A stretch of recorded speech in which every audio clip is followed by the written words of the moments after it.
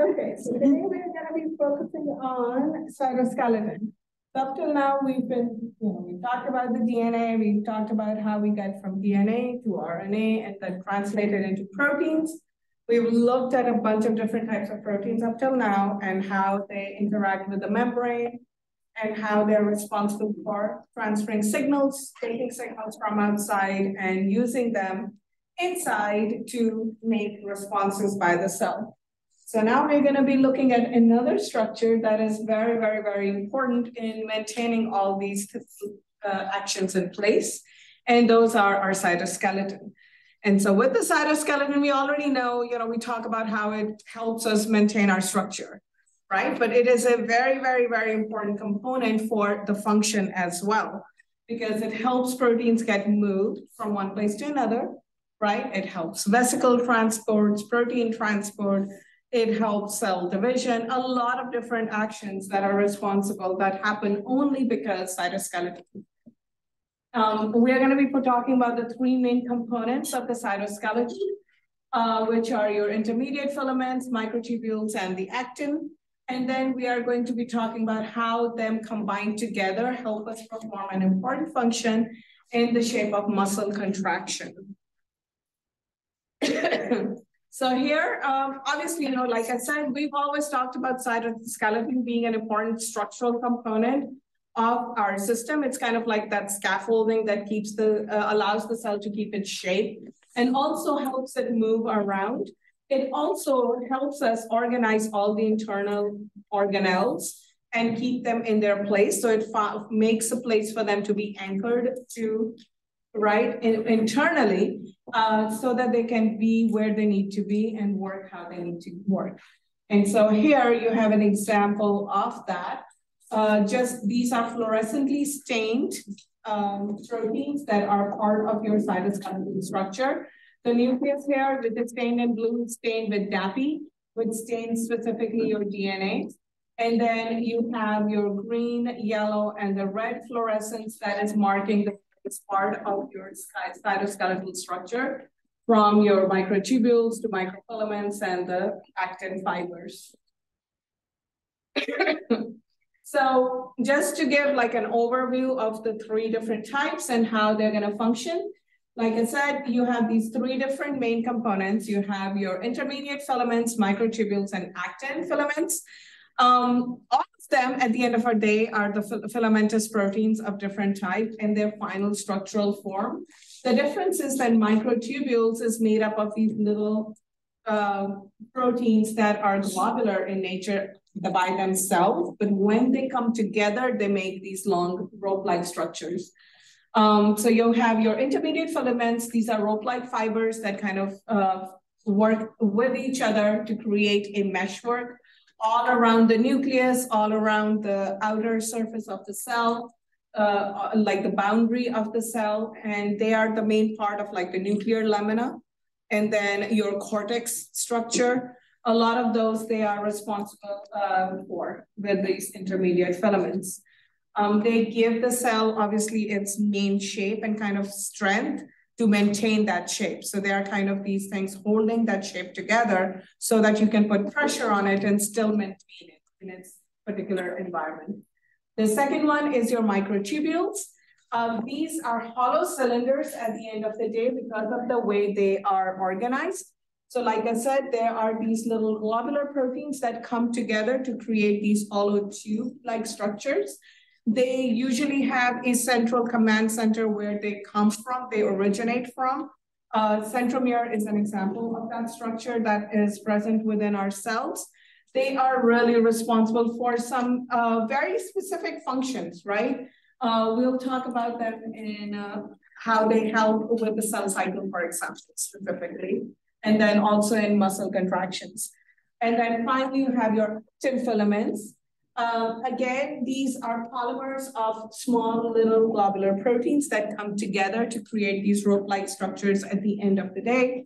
And they are dispersed all over the cell, especially along the lamina of the, not the lamina, but the cortex, the cell cortex. and they are going to be connecting with other proteins and other structures, helping to create that roadway that makes things work. So both intermediate filaments and actin together create the highways in the cell that are used for all kinds of different organelles and proteins to move around from one place to another. Okay, so we're going to start with intermediate filaments.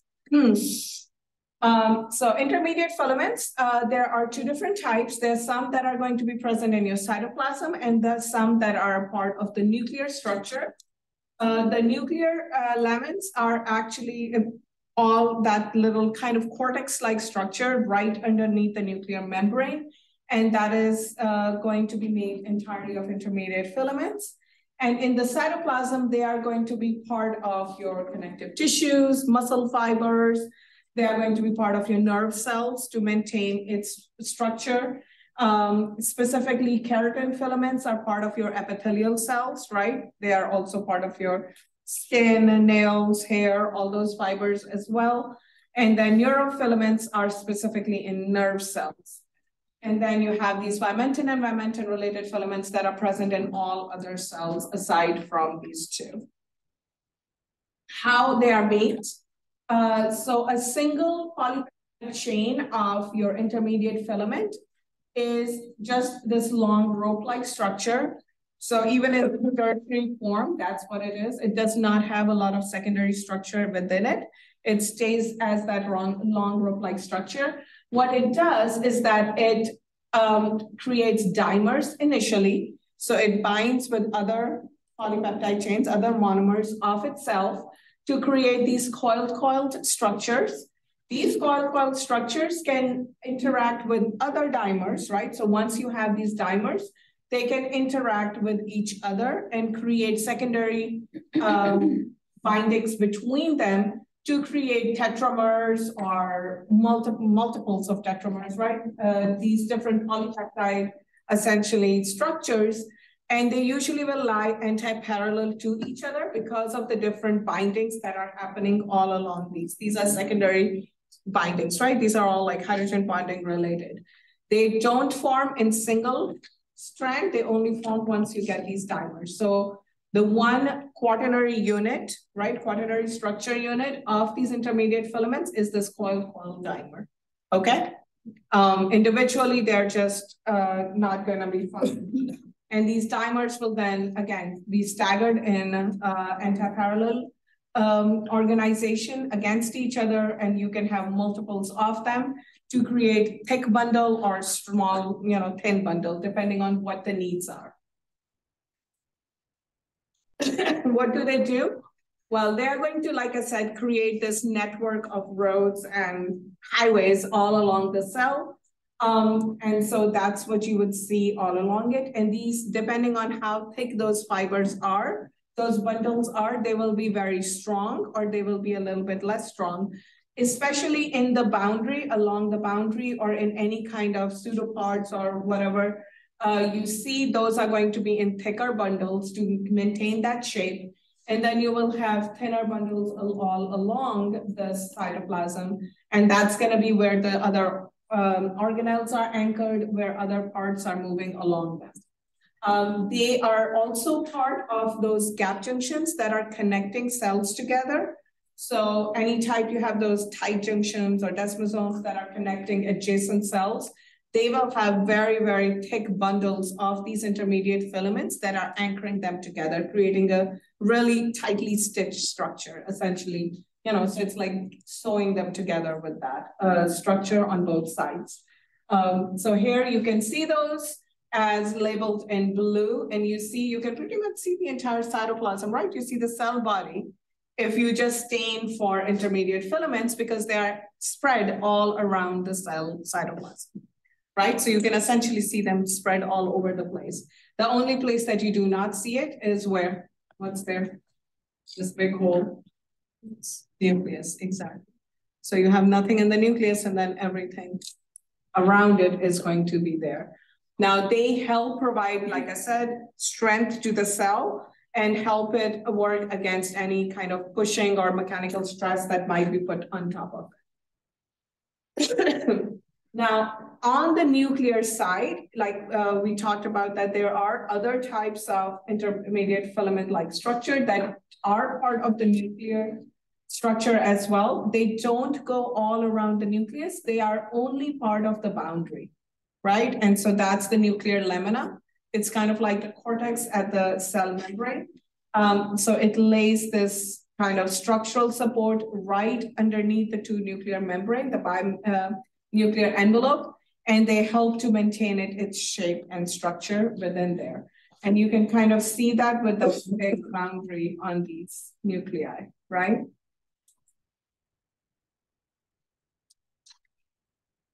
Okay, so how are they linked and how they are kept in place are with the help of proteins.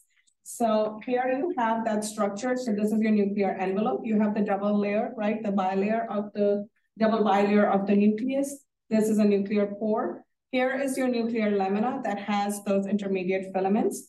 They are anchored to this space with and the cache domain proteins that are both going to work together in what we call the perinuclear space. That's the space in between the double bilayers, right? The two double bilayers.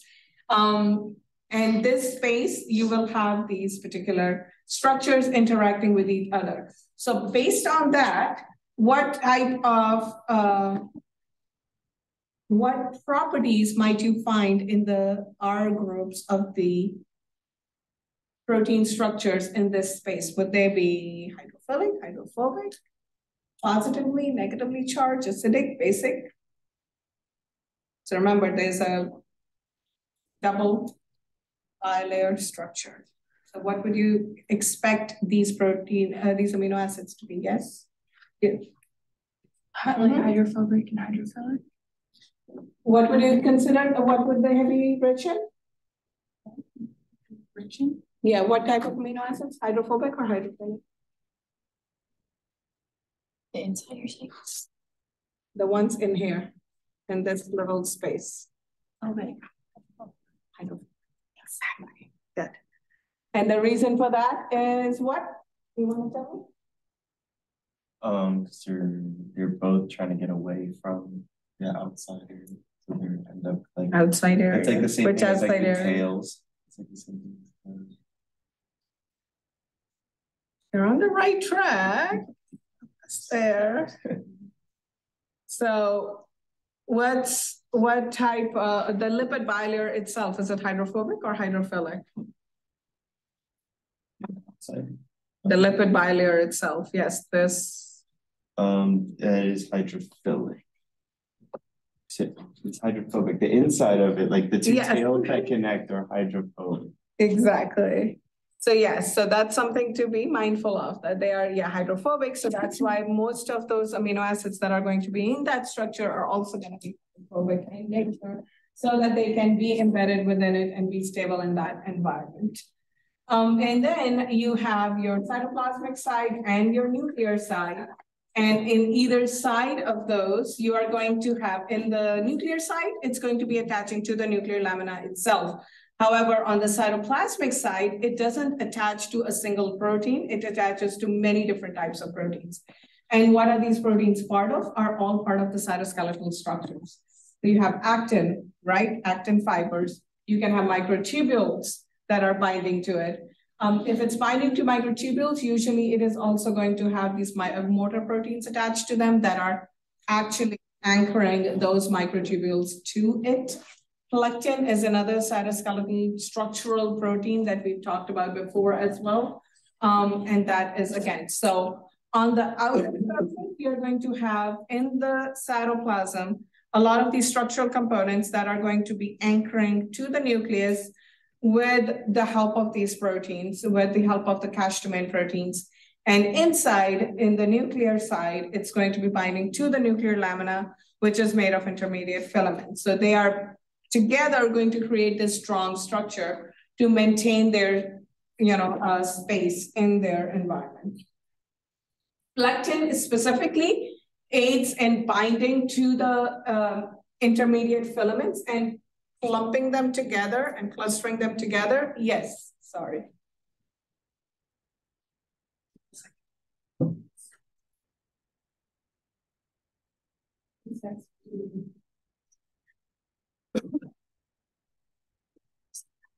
Good morning. Hey. A little bit. I broke it.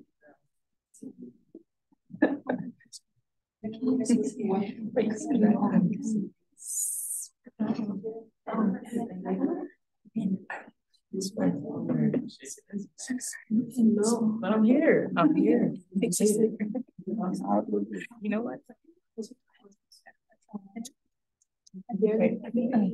I wanted to make this thing right. No. You. I know.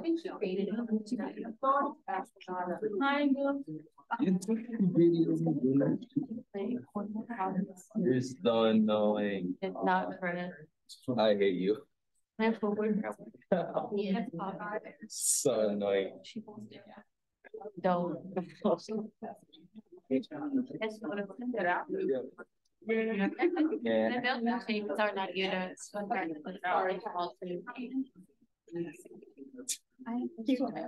Yo, I haven't gotten a sticker in a minute. I'm get a sticker. Really?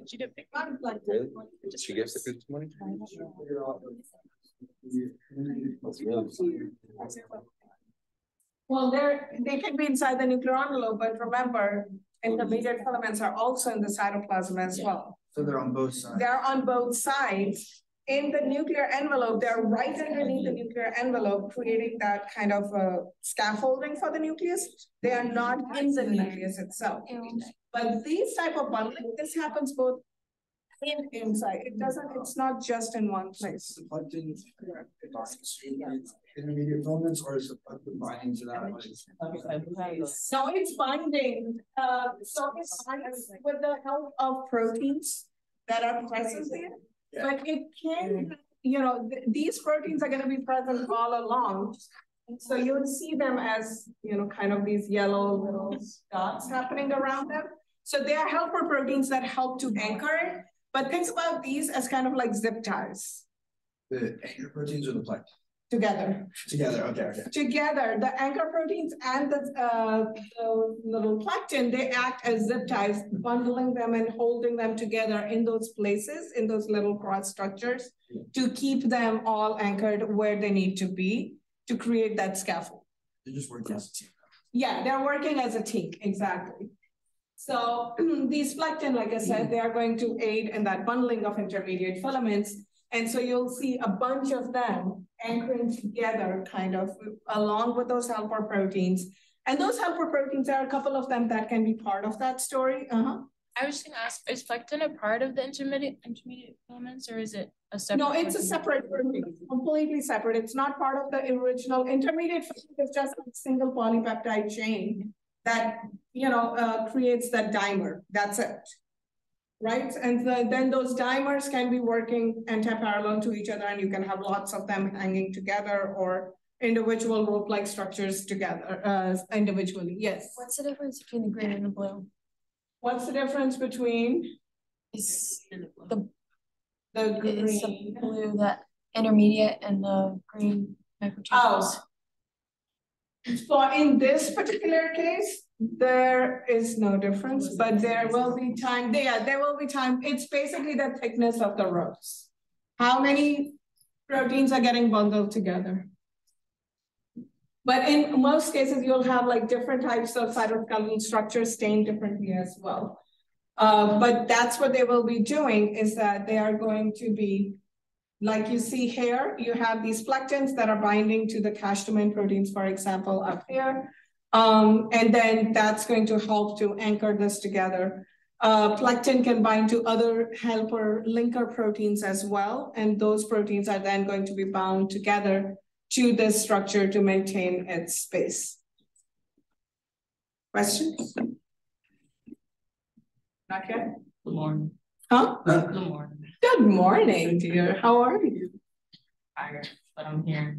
Yay. Okay. I'm feeling better today. That's good. I'm happy. Okay, microtubules as our next ones. And we'll come back to, all these different stained parts of the structure as we talk about them. because you will see that, like microtubules are going to be interacting here too. And so we'll build on that and make it more complex as we go along. So microtubules. Microtubules are extremely important in cell cycles specifically, but many other such structural functions as well. Movement, anything that involves movement of cells in one way, shape, or form will typically also require microtubules in some during those processes. So you have it, for example, important in dividing cells, where you have the central organizing center in the shape of the centrosomes that start building these microtubules to create that spindle fiber. And then they help to create those poles during cell division and then divide them eventually. In ciliated cells, where again, you're gonna be getting these microtubules in the cilia, right? Or even in flagellar structure again, you are going to have these basal bodies that are kind of like the centrosome in the sense that they are the ones where these originate from and they move into the cilia specifically. They have an orientation which way they move as they build and as they grow. And so those are two important places where they are going to be there. Another part is just part of the structural support system. Again, similar to intermediate filaments, you can have microtubules in certain parts of the cell as well, acting as further support system. They are going to be usually responsible for movement of particles, or usually these could be small organelles like lysosomes or such, or it could be vesicles that they are transporting from one space to another. And those can be many times responsible for those movements with these microfilaments.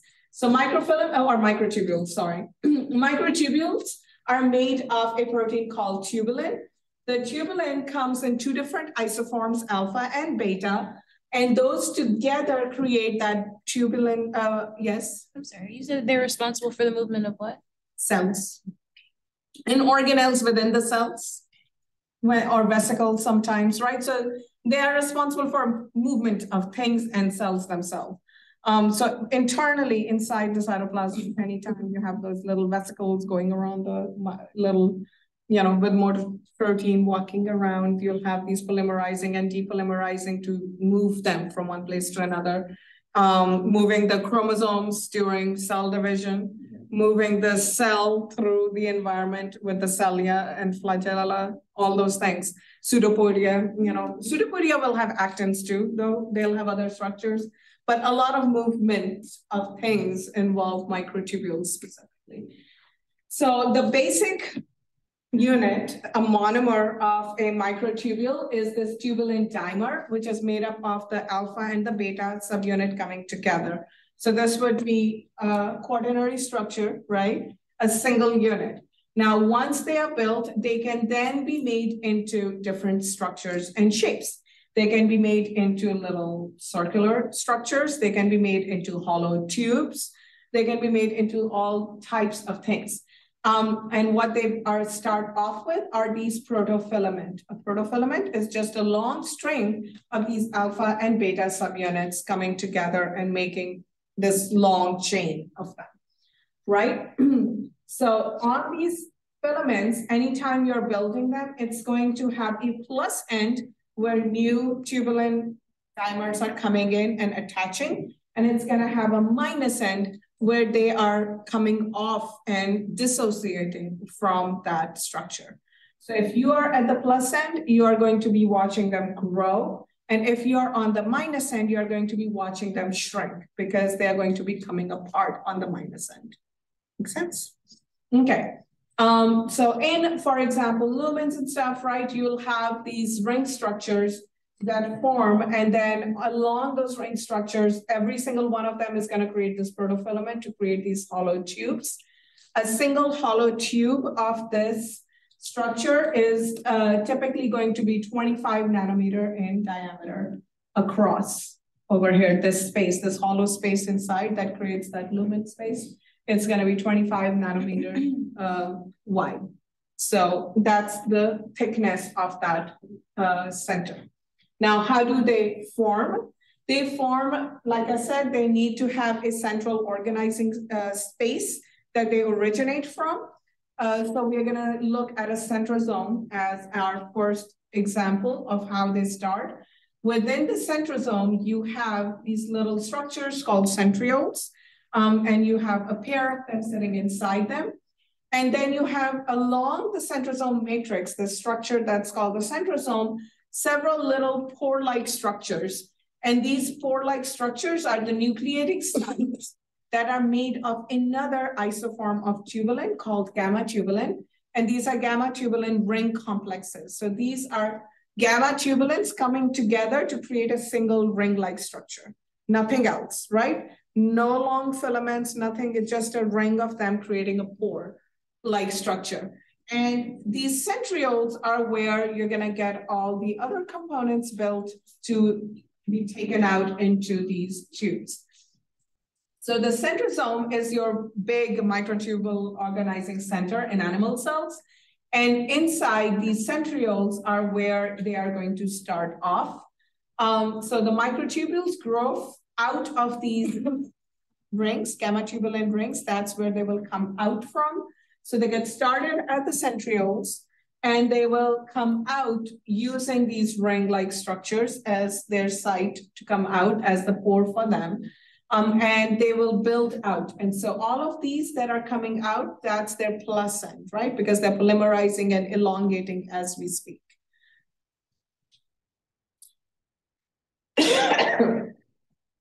Now, once they start to build out and they are out of those pores, each one is going to slowly shift. They are not stable in that conformation, in that plus conformation. So there's this dynamic instability, so they can switch from positive to negative. So they can start to, they can continue to grow, or they can start to shrink, or then they can continue to grow again. You know, so they can go between growing and shrinking, depending on the environmental stimuli and what else is happening around them. So the centrosome, to begin to come out of those pores, they have to be polymerizing. They have to be at the plus end. But once they are out, they can be plus or minus. They can polymerize or depolymerize. They will continue to do so. So each one of them is independent of each other. Each one of these microfilaments, these profilaments, is going to be either polymerizing or depolymerizing until or unless it reaches what we an anchoring point. And that's provided by these microtubule capping proteins. If they find one of these and they anchor to it, they bind to it, they become stable and they no longer shift. They will just stay where they are and they will be the size that they are. But those that do not anchor to it will continue to go through this plus minus situation until they anchor. So during cell division, it becomes important because you have certain filaments that are going to anchor to those capping proteins and keep that structure, and others that will continue to polymerize and depolymerize in order for chromosomes to move outward.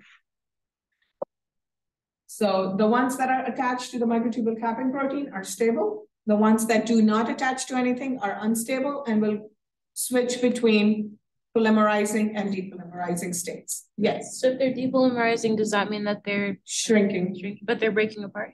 Yes. So the microtubule fiber, those little, dimers, they're coming off of. And what would be the purpose of that? Oh, lots of them. We'll talk about some. Okay. Very important. Can't function without it. That's how they move, and that's exactly how they're moving things, or moving the things from one place to another, for example.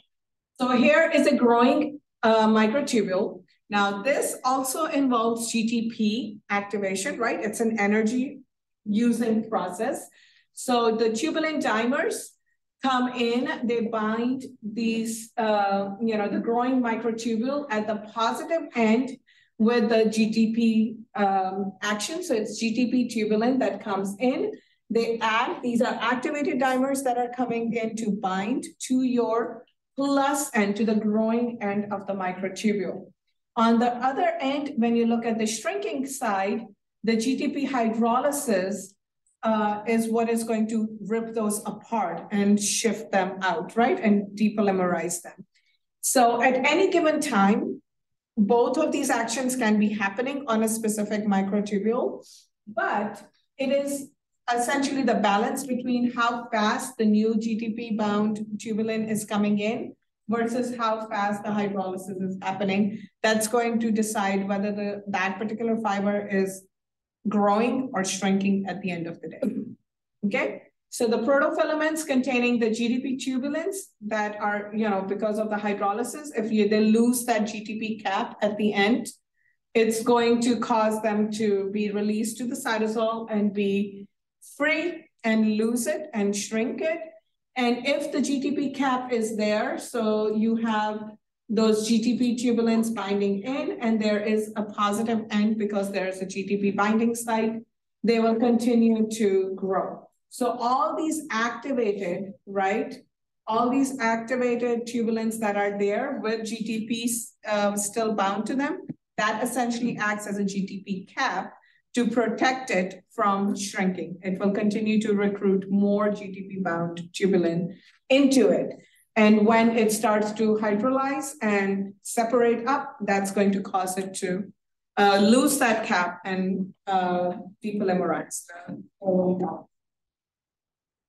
So there are some really important drugs that are, especially in cancer world, that help us to control cancer cells by using microtubules as their target. Taxol is one of them. Taxol binds and stabilizes your microtubules. So it's not causing any more damage to the cell. It's not doing any DNA damage. It's not increasing apoptosis. It's doing none of it. But it's a very strong chemotherapy because what it does is it binds and stabilizes microtubules. And as we'll find out, that cell cycle, we talked about how, this whole process of polymerizing and depolymerizing is how it does its function. If it is bound and stabilized, can it depolymerize or yes?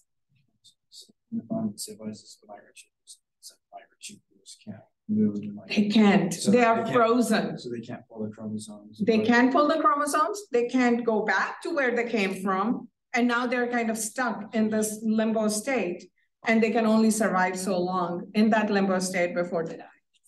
So that's what they do. They essentially kill the cell by putting it in this frozen state, in this kind of, freeze, and now it doesn't know what to do.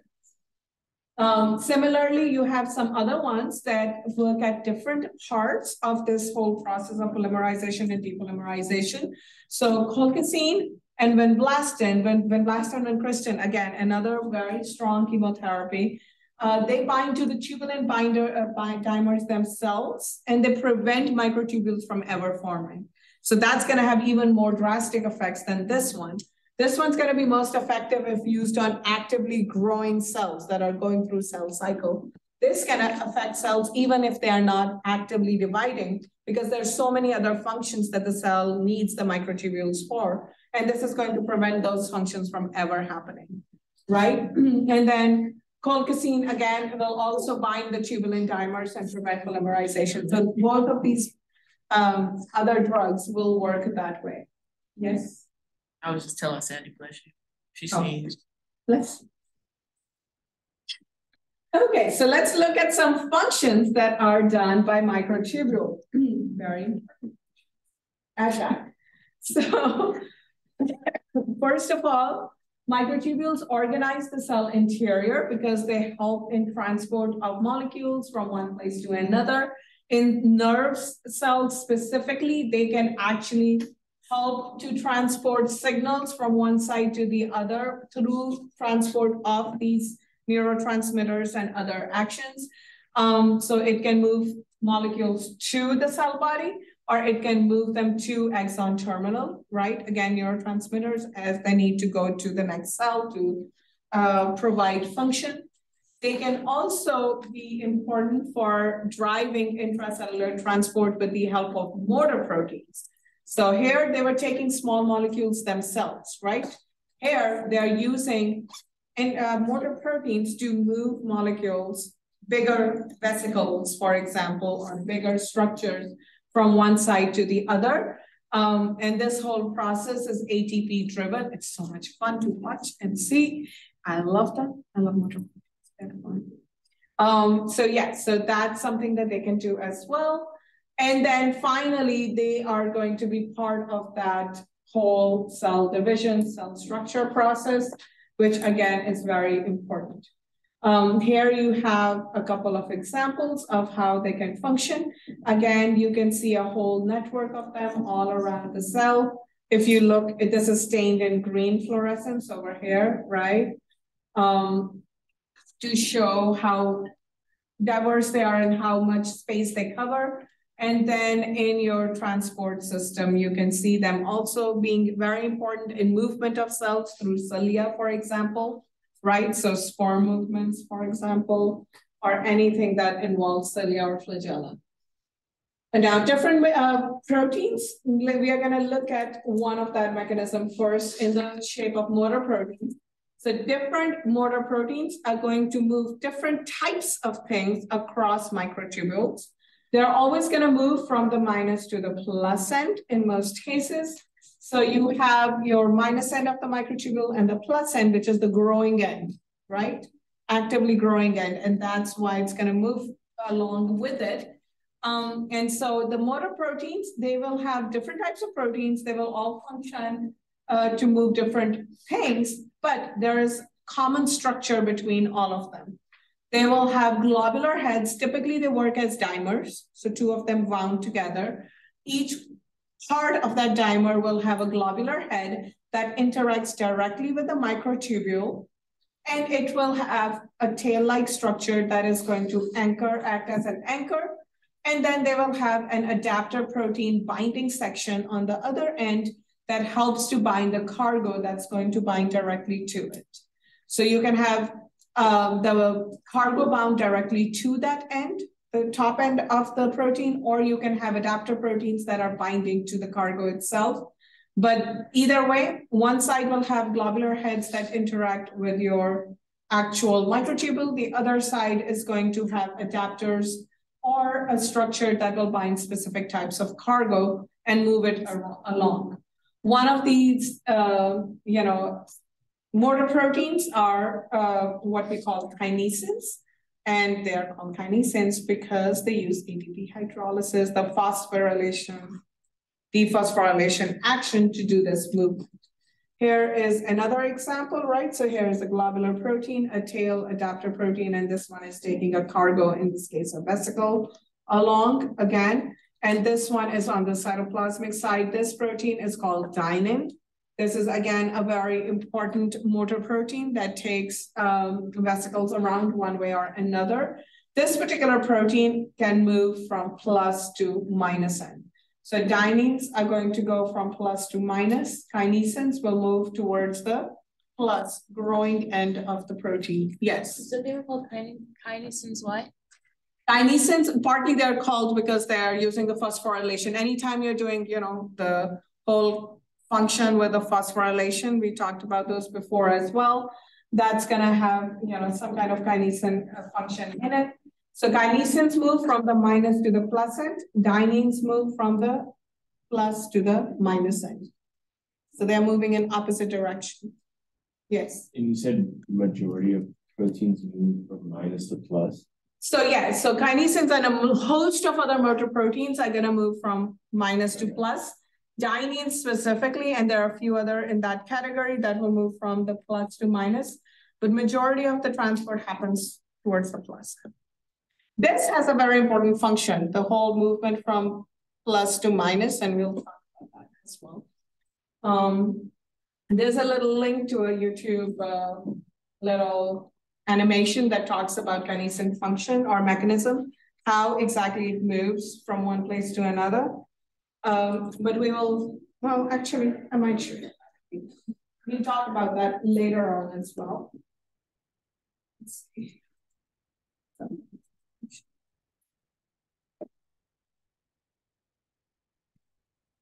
First we have to watch about money making. With physical products. The motor protein kinesin is a dimer with two identical motor heads. Each head consists of a catalytic core and a negative. In the cell, kinesin is tubular tracks. Now it attaches the equipment with a long coil, two motor heads together. The organelle is not shown here. In solution, both kinesin heads contain tightly bound ADP and move randomly, driven by Brownian motion. When one of the two kinesin heads encounters a microtubule, it binds tightly. Microtubule binding causes ADP to be released from the attached head. ATP then rapidly enters the empty nucleotide binding site. This nucleotide exchange triggers the neck linker to zipper onto the core. This action throws the second head forward and brings it near the next binding site on the microtubule. The attached trailing head hydrolyzes the ATP to release phosphate. The neck linker unzippers from the trailing head and brings its neck linker onto the catalytic core, and the cycle repeats. In this way, kinesin dimers move processively, step by step.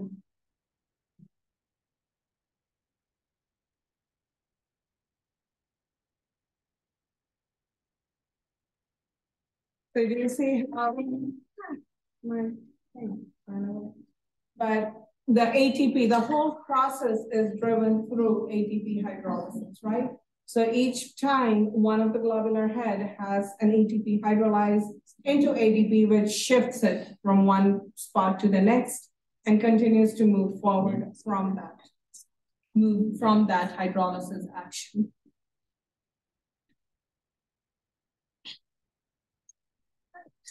Stuff.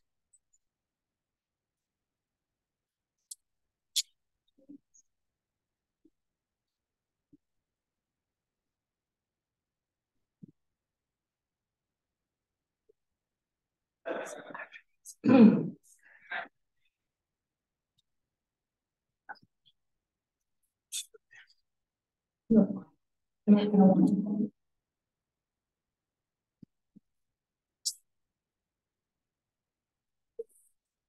Into billions of nerve cells, and if we take a closer look, a nerve cell seems to have antennas. Most of them are receivers of information, but only one is a transmitter, called the axon.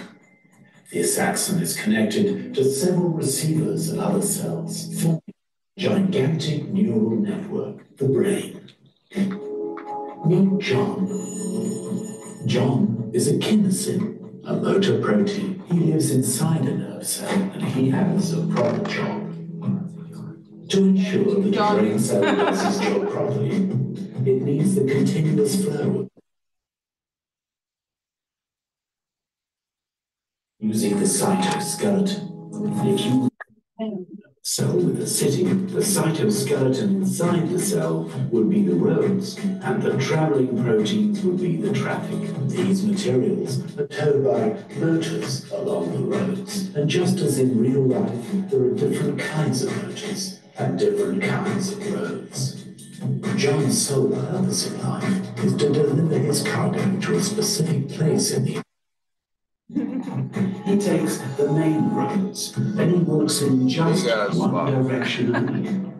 John's job may seem easy, but it's not. He has to overcome a number of obstacles to ensure that the right amount of cargo arrives at the right place. To make the journey even more difficult, John is not alone. Other motor proteins ride along with his cargo. They haven't woken up yet, but that will happen soon.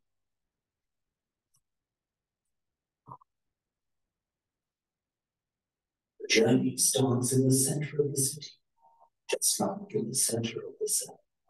To enter the axon, John has to pass a place called the axon initial segment. In this segment, there are two kinds of roads. The main roads that John uses, called the microtubules, and a lot called actin. And here, our brave motor protein meets his first challenge, because one of his sleeping travel companions, myosin, has woken up and starts to cling to the actin. There are a lot of alleys.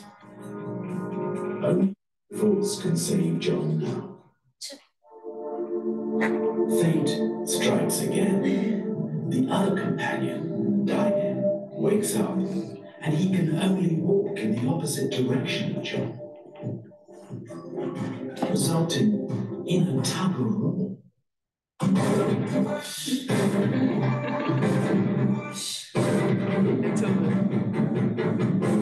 But there can be only one.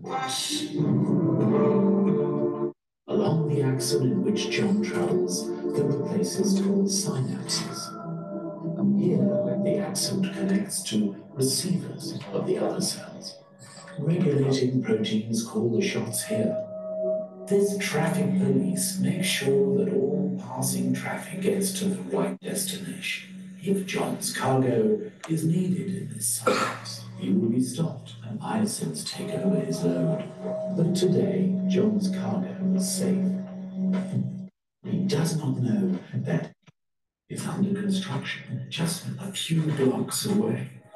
In our nerve cells, the cytoskeleton is changing constantly. Roads, but are also broken down. Facing this kind of obstruction, John has to find a detour. John isn't the only motor protein on the road. There are need a smooth traffic. A traffic jam due to problems during the journey may ultimately result in brain disease. Understanding the challenges John faces could improve treatment or prevention. Finally, John arrives at his destination. He has fulfilled his destiny. Several other Johns are just getting started.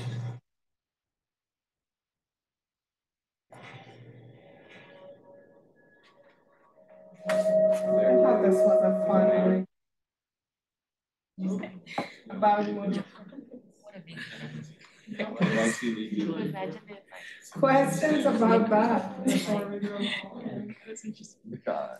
Like the cow or something. What? But that's kind of what it all the time inside the cells is this kind of tug of war per se, but more the type of signals that are coming in will control which protein is gonna move the cargo to what destination. And sometimes you do have other types of cytoskeletal structures that come in to shift the cargo to them and move them to a different place. And we'll talk about those in muscle contraction. So here again, remember I talked about how it is also important, not just for internal transport, but also for the actual movement of cell itself, especially when it comes to using cilium or flagellum.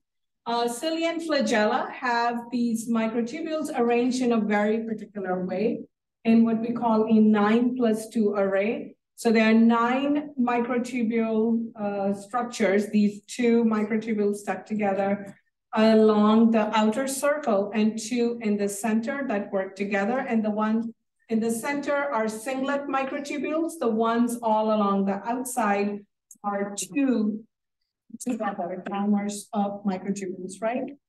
So now these little microtubule structures, these are connected to each other and to that central core, the singlet, through that are shown in blue. Then you have, for the movement of these microtubules to control which way the cell is going to move, or the flagella or the cilia is going to move, you have these dynein arms. So the dynein arms are going to be coming off of each of the microtubule, and then you'll have an inner dyner arm and an outer dynein arm, and they're only present along the outer structures. And these within the two, the doublet of the microtubules, you have an A microtubule and a B microtubule. And then all these blue structures are your linking proteins. And then a second type of linking protein, so-called, is this radial spoke that you see connecting them to the central singlets. So how do they work? Well, so remember they are in twos coming together. And again, each one is gonna have a plus and a minus end, right? Now they will lie against each other, parallel to each other, and they're gonna move with the help of these dynein proteins and these motor proteins that are present between them. And this process, it's gonna be through ATP hydrolysis. So the dynein is what is helping to produce this movement. Remember, dynein moves from the plus to the minus end, right? So it's gonna shift this one, the microtubule A downward with ATP hydrolysis and cause the other side to shift up and then continue this process. These linking proteins link them together so that they stay together. They don't slide away from each other beyond a certain point. The linking protein allows them to move only so much out and in, and that's the amount of movement that you get. So the dynein is what's going to cause these cells to move forward or bend towards a particular side, and the linkers are going to control the amount of shift that's going to happen. Okay?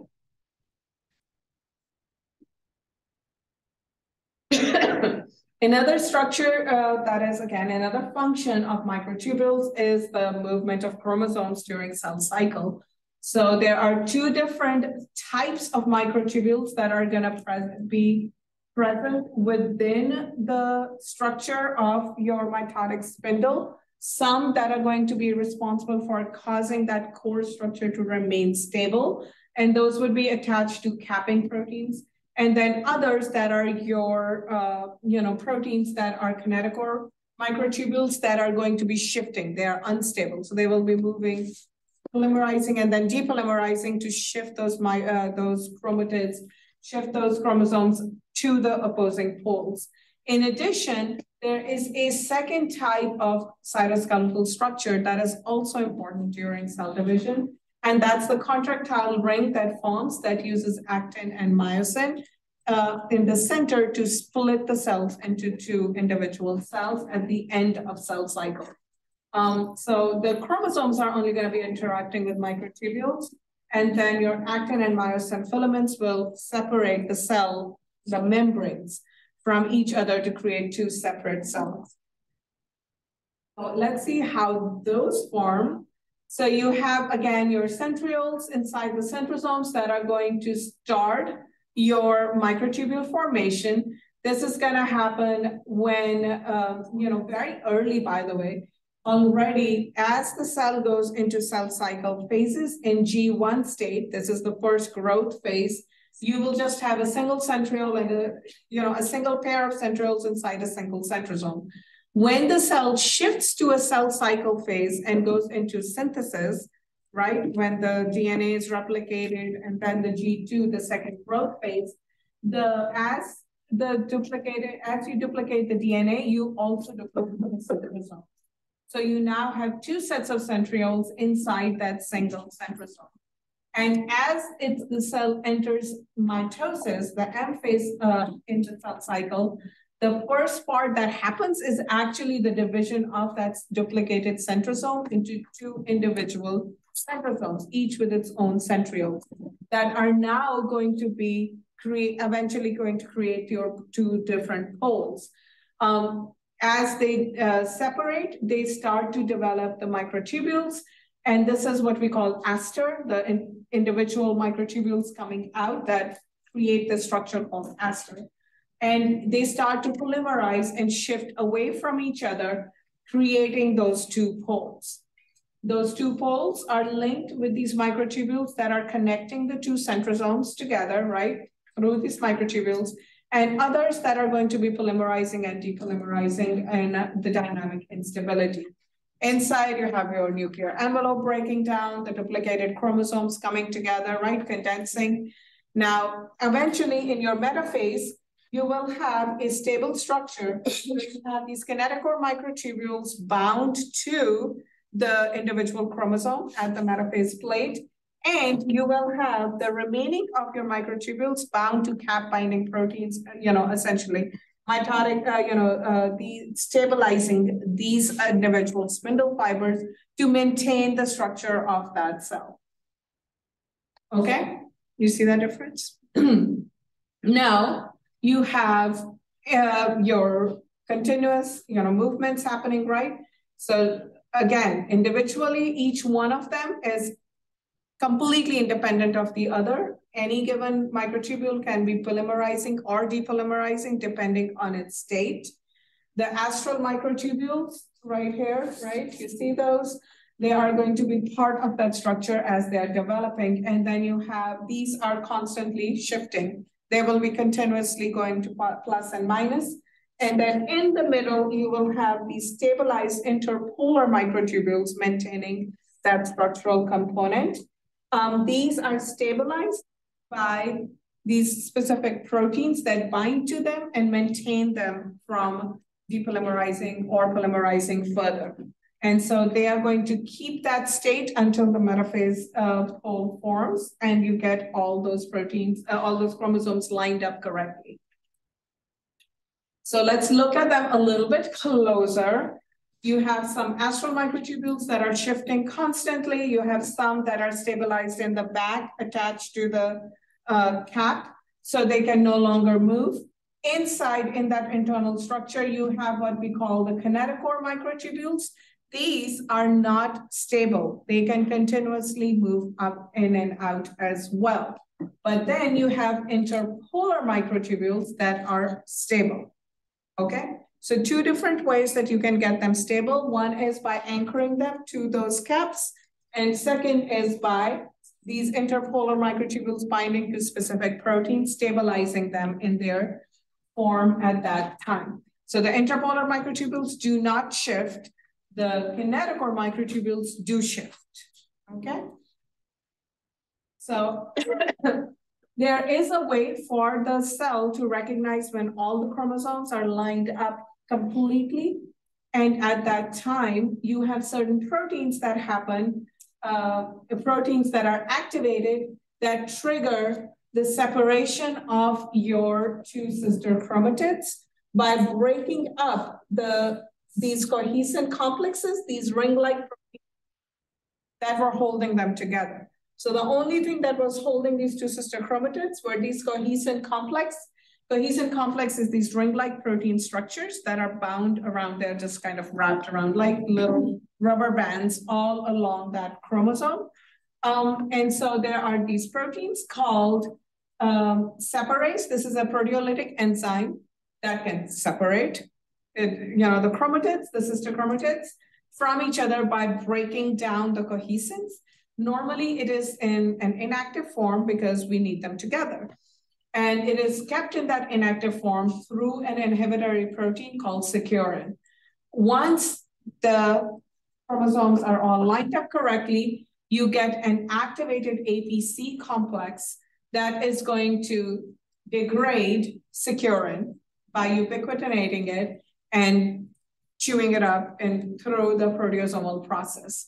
So it breaks it up, and now what you get is an free separase that is now active and ready to do its job.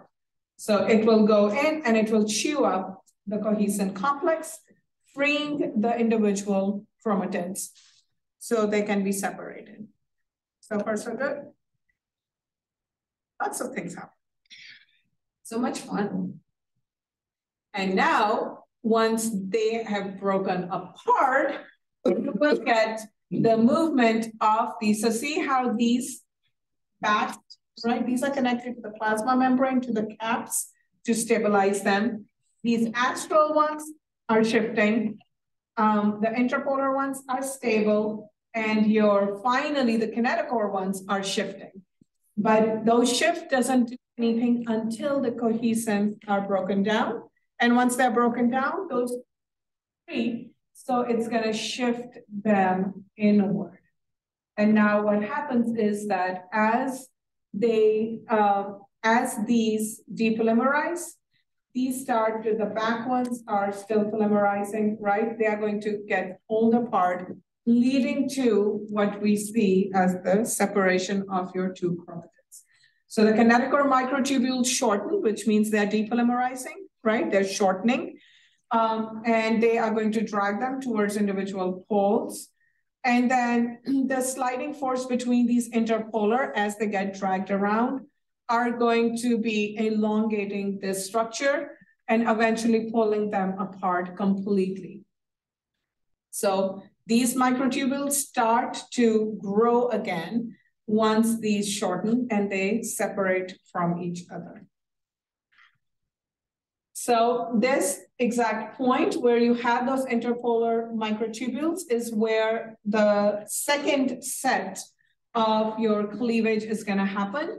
This is where the furrow is going to happen, because remember, they are stuck, right? So everything is stretching apart, and this is just becoming smaller and smaller and more constricted and constricted. So it's going to be putting pressure on the cell to kind of start to create that central furrow, which is where actin and myosin will then create, tighten up as well and separate them out. So now let's see exactly what happens. Where is this arising? So before I show that to you, let's go back. When you think about this structure, right? So we think about, oh, the chromosome is attached to these microtubules. Well, they're not going to be depolymerizing back here, right? When the microtubule depolymerizes, it depolymerizes exactly right here at that central core. Well, if it does that, what happens to the chromosome? It would fall off, right? So something has to be keeping it together so it doesn't fall off. And what keeps it together is that actually the chromosome is never directly attached to the microtubule to begin with. What it is attached to is that basket-like protein complex. It has a ring of protein. It looks literally like a hot air balloon-like complex, right? Like little basket. And it has these other proteins combined together, the kinetochore fibers and the kinetochore plates. Those come together to create this basket-like structure. That's what's binding to your chromosome. And where the ring is, that's what's anchored to your microtubule. So when it depolymerizes, it doesn't affect this binding. It's still bound, but the microtubule is shortening. And this particular ring shifts as this depolymerizes. It just keeps shifting forward towards the plus end. Okay? What? This is the minus end, right? This is where they're depolymerizing. So it's gonna, the minus end will shift forward. It was plus end when it was adding, and then minus end when it's depolymerizing. So it shifts it from one to the other. So the plus and the minus. The plus switch sides.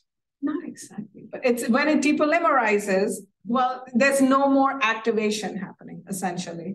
So it's all just the minus at that point because it's depolymerizing and it's going to shift towards that central core. It's just a balance, like hydrolysis versus. Yes, so, because remember, the plus end would have been up here where it started, and now it no longer exists there, right? Because it shifted as it started to depolymerize. Yeah. You'll see it in a second. That's true. I know, this one's a little bit of a, but conceptually it should make sense. Here, let's see. Have another video for you. So fun today. What? It's as funny as that last one.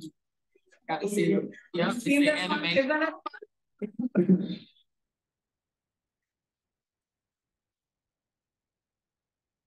Big. I think you're zoomed in. Yeah, doesn't it look like that? Oh, the last one. Not even showing the full thing. There we go. Yeah, I was like, what am I doing? Doesn't show the proper structure. There we go.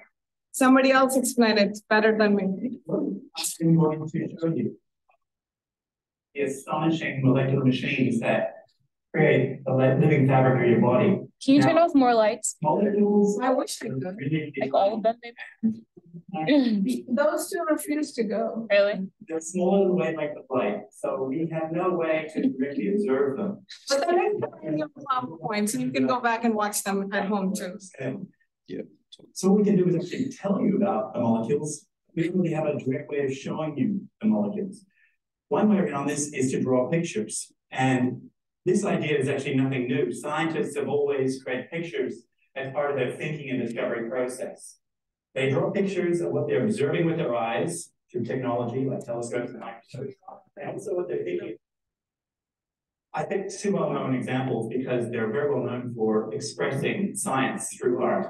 And I start with Galileo, who used the world's first telescope to look at the moon. And he transformed our understanding of the moon. The perception of the 17th century was the moon was a perfect heavenly sphere. But what Galileo saw was a rocky, barren world, which he expressed through his watercolor painting, particularly when DNA is being copied.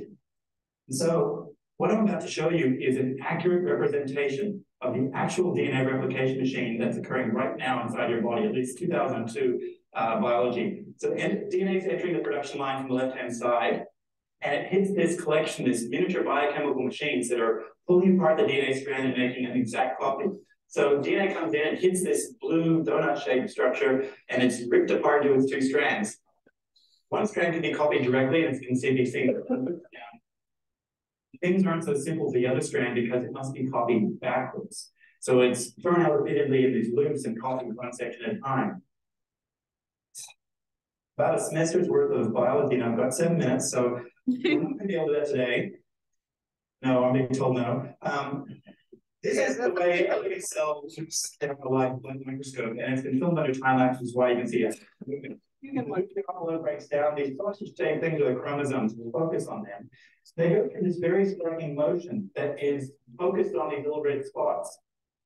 When the field cell feels it's ready to go, it parts the chromosome. One set of DNA goes to one side, the other side gets the other set of DNA, identical copies of DNA, and then the cell splits down the middle. And again, you have billions of cells undergoing this process right now inside of you. Now we're going to rewind and just focus on the chromosomes and look at its structure and describe it. So again, here we are at that equator moment. And if we isolate just one chromosome, we're going to pull it out and have a look at its structure. So this is one of the biggest molecular structures that you have in, at least as far as discovered so far, inside of us. So this is a single chromosome, and you have two strands of DNA in each chromosome. One is bundled up into one sausage, the other strand is bundled up to the other sausage. These things that look like whiskers that are sticking out from either side are the dynamic scaffolding of the cell. They're called microtubules. The name's not so important. What we're going to focus on is this red region. The dynamic scaffolding in the chromosomes. It is obviously central to the movement of chromosomes. We have no idea, really, as to how it's achieving that movement. We've been studying this thing called the kinetic core for over 100 years with intense study, and we're still just beginning to discover what it's all about. It is made up of about 200 different types of proteins, thousands of proteins. Basket. It's crazy. It is a signal broadcasting system. It broadcasts through chemical signals, telling the rest of the cell when it's ready, when it feels that everything is aligned and ready to go for the separation of the chromosomes. It is able to couple onto the growing and shrinking microtubules. It's transiently, it's involved with the growing of the microtubules, and it's able to transiently couple onto them. See, right now it's still the plus end because it's growing as you speak. You see that, right? It's turning green here because it feels that everything is just right. And you see that there's one little last bit that's still remaining red, and it's walked away down the microtubules. That is the signal broadcasting system sending out the stop signal, and it's walked away. I mean, that's mechanical. It's molecular clockwork. This is how you work at molecular scale. So with a little bit of molecular eye candy, we've got kinesins, which are the orange ones. They're molecular courier molecules walking one way. And they're carrying that great broadcasting system, and they've got their long legs so they can step around obstacles and so on. So again, this is all derived accurately from science. The problem is we can't show it to you any other way. exploring at the frontier of science, at the frontier of human understanding is mind-blowing. Discovering this stuff is certainly a pleasurable incentive to work in science.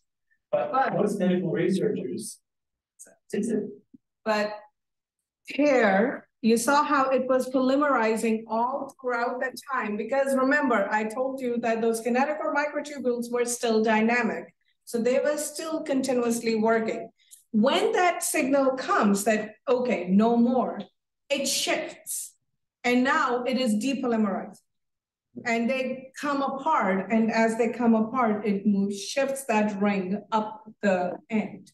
That's why I called it the minus end, because at that point, it's no longer polymerizing. It is only depolymerizing on that side. Interesting. It's kind of crazy. It is crazy. It is crazy. It's so cool. Think about it. This is what's happening inside of it. It's like a whole world out there. Whole world. Yes. Very different world. Okay, oh, it's not moving. Why aren't you moving? So just to recap on microtubules, they are hollow tubes with structurally distinct plus and a minus end. The centrosome is the major organizing center in animal cells. They display dynamic instability. So any one of these, unless they're anchored to some type of a protein protecting those ends, is going to be going through a plus or a minus shift constantly, where it's polymerizing or depolymerizing. It is just driven by the GTP hydrolysis, because the new tubulin dimers that are coming in are with GTP bound. And when they depolymerize, it's because of the GTP hydrolyzation. This can be modified by drugs, always. Right? We use drugs to change it around to make it do what you want it to do at times. And they are very much responsible for organizing the cell interior, for movement of molecules, organelles, and vesicles from one place to another, and also for movement of cells themselves in their space. With cilia and flagella, they have stable microtubules. Those microtubules are no longer moving, right? They do not have a plus or minus end the same way. Those are stable microtubules, and their movement is completely controlled by dynin, shifting it, sliding them up and down with the help of linker proteins. So finally, I think we have about 10 minutes, so we should be able to get our 2 minutes. Well, why do I see 10? I gotta be in that other class in 2 minutes. I got you. Me too. So I will get you started on actin. I will say that I will finish some of that part next lesson, but I will post a mini lecture on the muscle contraction. So you will be responsible for it on your own, so that next time we can focus cell cycle for majority of the lesson. Okay, so actin. Actin filaments are going to help our animal cells make different shapes. And it controls a lot of functions around that structural stability.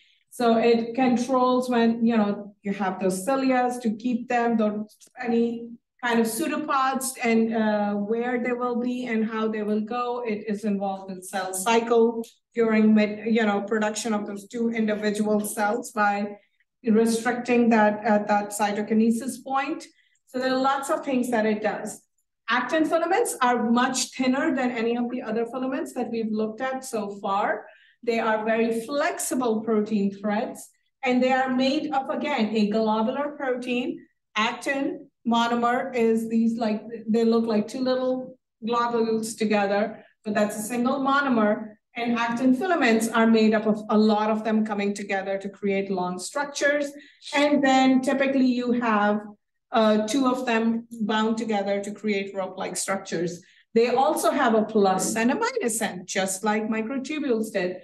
At the plus end, these more monomers are going to be coming in, and minus end, they're going to be coming away. Same idea, but they are only 10 nanometers wide as compared to microtubules. Remember, it was 25 micrometer in its hollow center, so they were a lot bigger.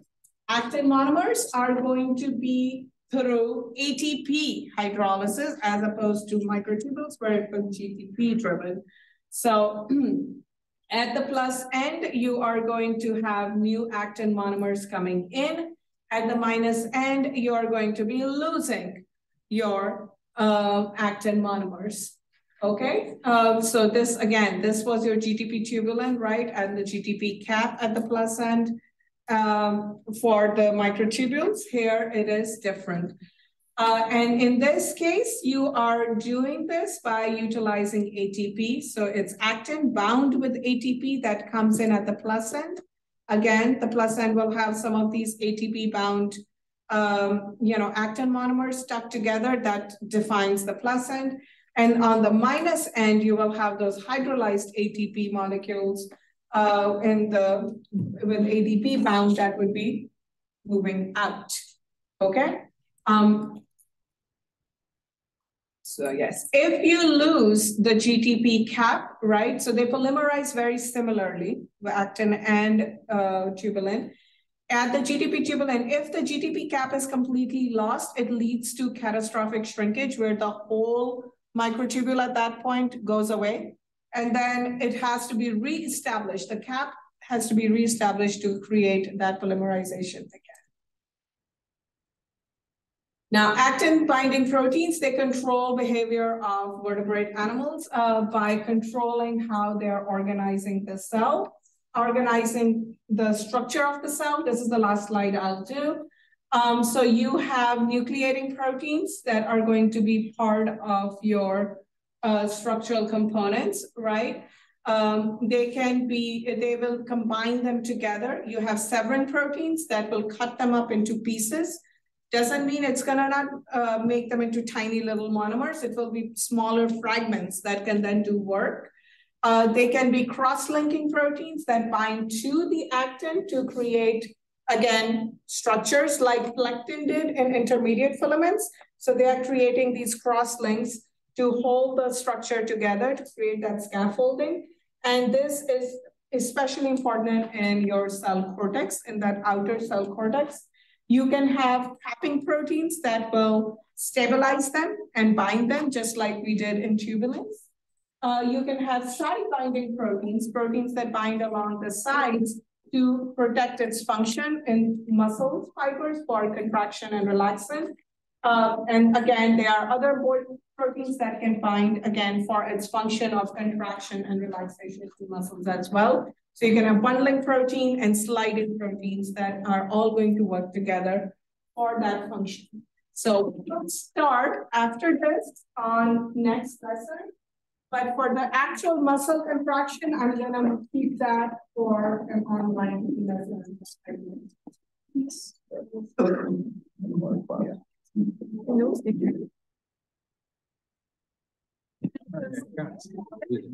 If we did it. Why do you want to shut it? That's weird. So that's. Psych. She better purpose. I think I have like Yeah, it's like, yeah. I got like so I wanted to take more classes, so with 3,000. Yeah, do you want to? Yeah. I'll take the ones from there. Yeah. Less people came today, so they should get sticker for me. I know. Yeah. Okay.